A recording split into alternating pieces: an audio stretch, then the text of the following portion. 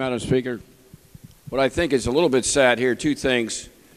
One, most of the chairs in this room, and those of you watching on the internet and those in the gallery, most of these chairs are empty, or at least half of them are. And the most important thing we do today, yes, Dennis, I see you over there. Okay, you don't count, you're here. Some over there. Chairs are even empty on our side. The other thing that I think is a bit sad in a body that encompasses debate, questions, and the give and take of ideas and positions, we didn't want to extend debate. Somebody was kidding me out in the back that 3 hours is too long. 3 hours is too long to debate the most important issue that we do all year on the last day. We've been essentially put to our heads that we've got to vote for this with less than 3 hours to go. We've had all session to do this. My friend that was waving the book about, you're right, there's nothing in that blue book that says you have to negotiate or discuss with the other side. But I'll tell you a guy that did one time, and his name was Henry Bellman.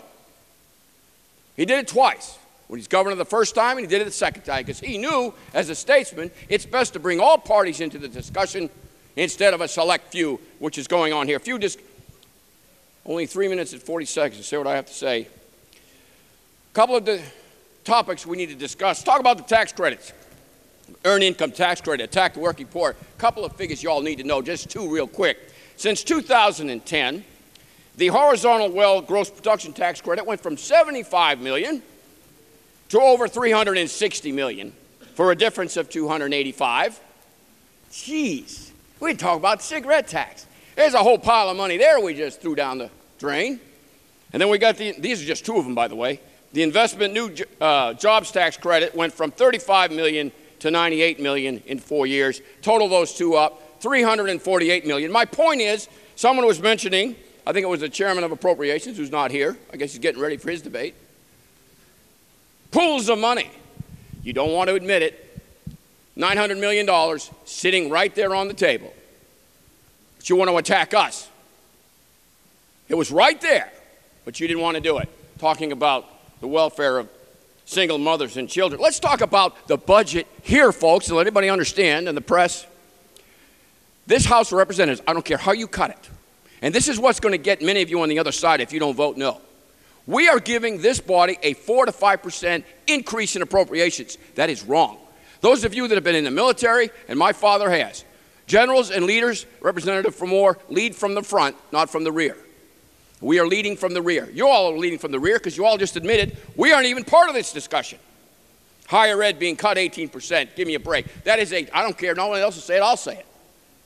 This is a direct retribution against the president of the University of Oklahoma for his proposal to increase the sales tax to fund higher education appropriately.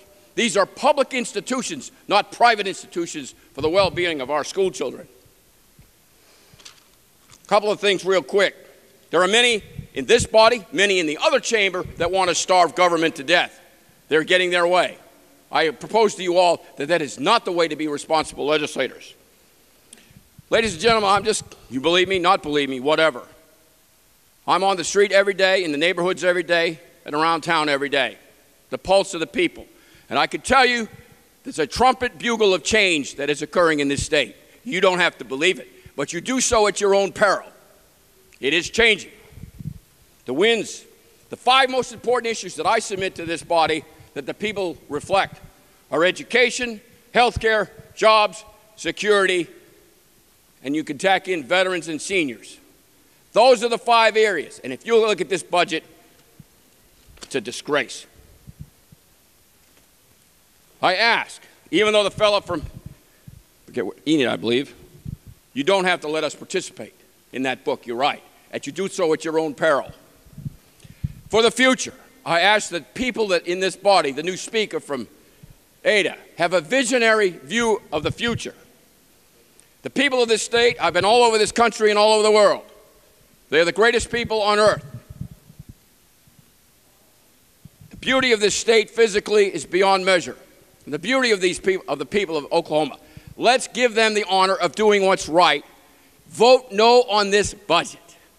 Encompass everything. We have time to do it, even if we have to come back to it. Do the right thing. Send a message that we can do a better job. Let's do it right and vote no.